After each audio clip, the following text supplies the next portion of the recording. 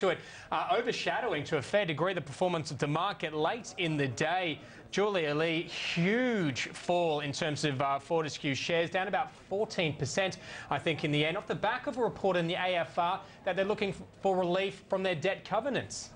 A massive reaction in Fortescue share price. I mean, I've got the S&P ASX 200 behind me, and this impact there, you can call it the Fortescue impact, because that's the impact we saw from that fall and that tumble that we saw in Fortescue shares in the last half hour of trade.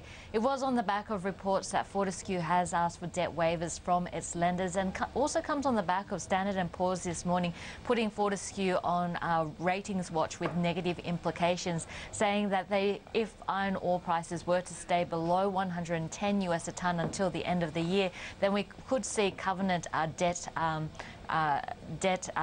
covenants being breached in 2013. But if we did see prices stabilising above $130 per tonne, well, then we could see some relief there. And this is really about the iron ore price. It's about the weakness in the iron ore price at a time when capital expenditure for Fortescue is forecast to peak. And really this expansion not only relies on debt, but also the cash flow coming through from its operations. And of course, with weaker iron ore prices, that cash flow really under a fair bit of pressure. At the end of 2011, we saw $3.7 billion worth of debt. Now, that net debt level is expected to get to $9.5 billion by the end of the financial year, the current financial year, FY13. So capital expenditure spend peaking at a time when we are seeing weakness in iron ore prices, and the reports that it's gone to its lenders to ask for waivers on its debt covenants is really just going to raise red flags in terms of needing to raise capitals. And that's a key reason why Fortescue's share price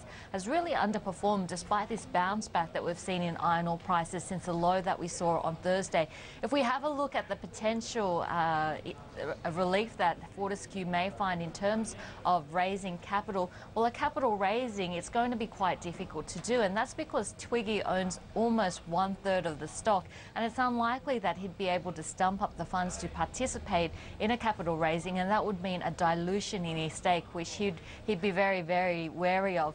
The other possibility is the selling off of assets, and we've started to see that with the sale of the Solomon power plant, and it could sell its rail infrastructure assets and perhaps get up to $2.5 billion. But really, this report coming out in the last half hour of trade, that tumble in share prices, we are expecting to hear something from Fortescue. On QE3, it seems the market very much moving on the likelihood of us getting it. What about potential impacts here in Australia? We've often spoken about the diminishing returns of each round of stimulus we've got from the US. I mean, do you see much flow-on impacts for our own market if we did see some announcement tonight? Well, looking at QE1 and QE2 and the impact on the Australian share market, there have been negative implications because of the strength of the Aussie dollar.